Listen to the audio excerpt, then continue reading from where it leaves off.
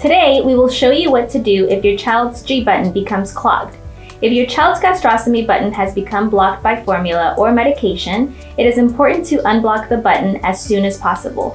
The longer the button remains blocked, the harder and more solid the clog can become. A clogged button prevents your child from receiving their feeds, fluids, or medications. There are different signs that your child's G button might be clogged.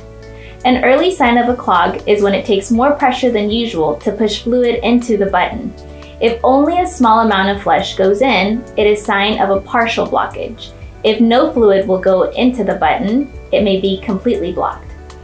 Another sign of a G button clog is slow or blocked feeds.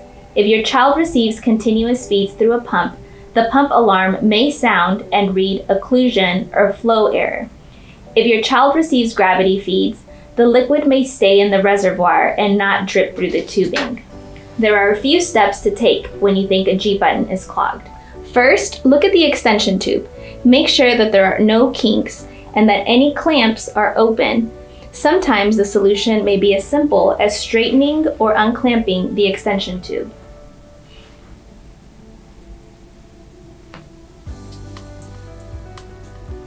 To keep troubleshooting, gather your supplies. You will need a small syringe. A 5cc syringe works well, and you need some warm water. Remove the adapter from the G button and flush the adapter to make sure that it is open and free from clogs. The flush should flow easily through the adapter tubing. Reattach the adapter to the G button and gently try to flush with another 5 cc's of water.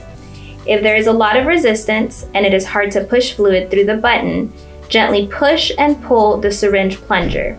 This action will help to clear out any buildup inside the button. You may need to repeat flushing the button with 5 cc's of water to unclog the button.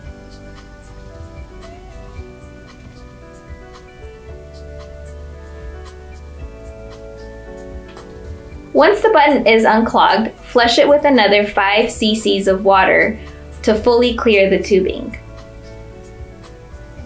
Remember, do not place a syringe directly into the G button to unclog the button. It may damage the valve. If you are unable to unclog the G button, you may need to insert a new G button. You should only insert a new G button if your child's stoma is fully healed after being placed. If your child's stoma is new or has signs of infection, please make a clinic appointment with your provider. You can prevent clogs by making sure the G button is flushed with 5 to 10 cc's of water after you give medication or bolus feeds, or every 4 to 6 hours if your child receives continuous feeds. As always, if you have any questions about caring for your child's G button, please call your child's provider.